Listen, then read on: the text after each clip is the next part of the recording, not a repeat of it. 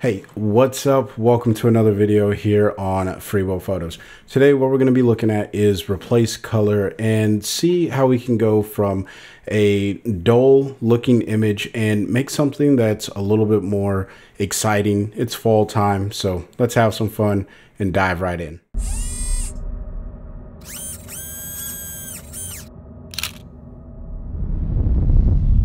Here we are in my photo library, and as you can see, I have a photo selected. And for the sake of today's tutorial, I already made the selections and I did everything that we're going to do to the particular image. So I'm just going to walk you through what I did. It didn't take too long, but for the sake of making this tutorial not so long, that's why I'm going to share it with you this way. So let me go ahead and get my face out of the way here.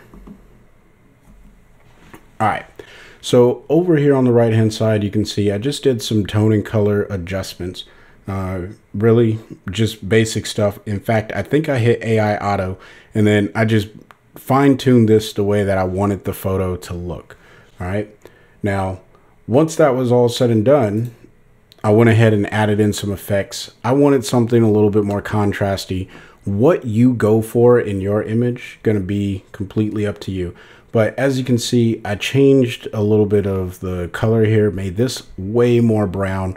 And this is actually a really cool technique when your color adjustments or your color enhancers don't really meet the standard that you're going for when you're trying to get more saturation out of a color or just a different look in your image. All right.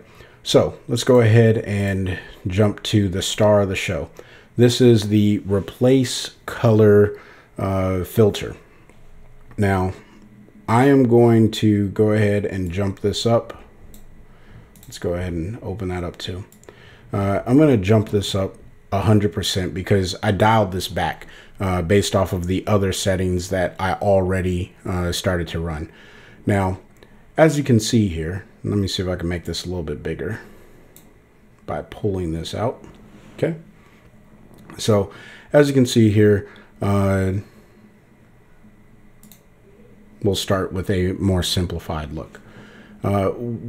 For anyone who's not familiar with the replace color filter, essentially what you're doing is you're going to use the eyedropper, select a color, which for me, I selected a color right around this area.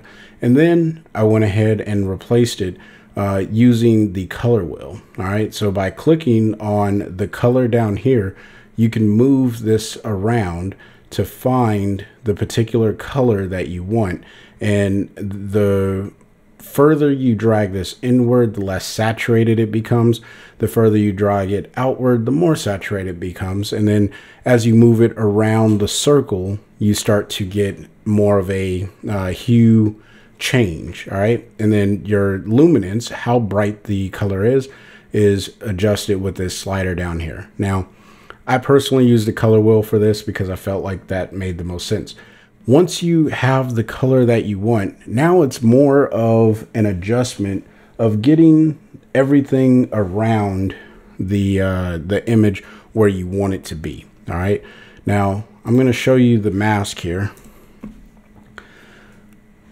For anyone who's not familiar with the mask, anywhere where you see the color white, that means the effect of this orange is showing through.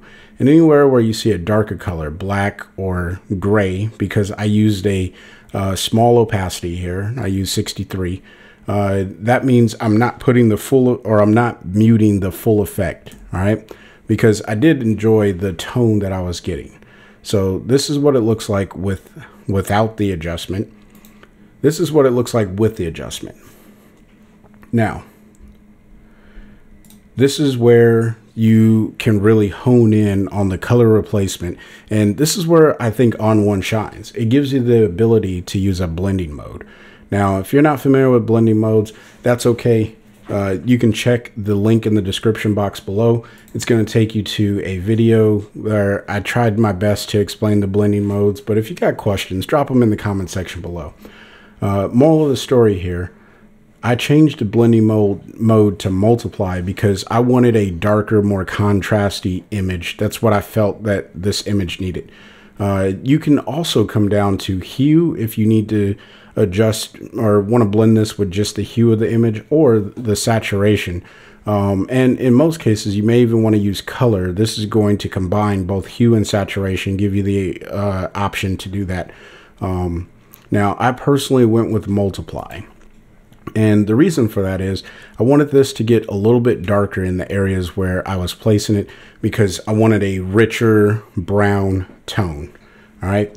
And then I just went ahead and I backed this off. I want to say I was around 50%. Really, I was just looking for a darker brown, and turning it off and on, I was able to see like, okay, yeah, I brought back the color in the areas after I made my basic adjustments. Okay. Then the rest is really just basic work. I added in a curves layer because, again, I wanted to bring a little bit more contrast into the image. So I went ahead and threw a curves layer in there. And then, of course, I had to throw in a color adjustment layer. Now, I could have very easily just used a color adjustment layer by itself. Now, this, I'm only affecting the greens, right? So if I were to turn this off, add a filter, go to color adjustment, and I'm just going to come here and I can make this darker in the browns, and then I can mess around with this, make it a little bit more towards the red. Not liking the way that that looks, and then maybe even move this just a little bit, saturate it darker. And I could have messed around with this, right? The beauty of using a replace color is I don't have to sit here and mess around with sliders to try and figure that out. All I had to do was click on the color that I want inside of the color wheel once I open this back up and choose where I want it. I knew I wanted somewhere in the orange, and you can see it as a live preview. So here, I'll move it around a little bit. So if I wanted to go like green, right? It's starting to make it look a little bit more green, but I wasn't trying to get rid of the colors altogether. I just wanted to make it look a little bit more realistic, right?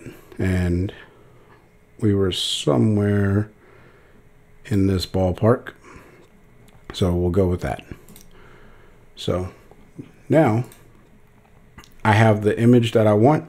This is the before, and this is the after. If you want to watch more content, check the videos out on the screen. And until the next time, I want you guys to stay inspired and keep creating. Peace.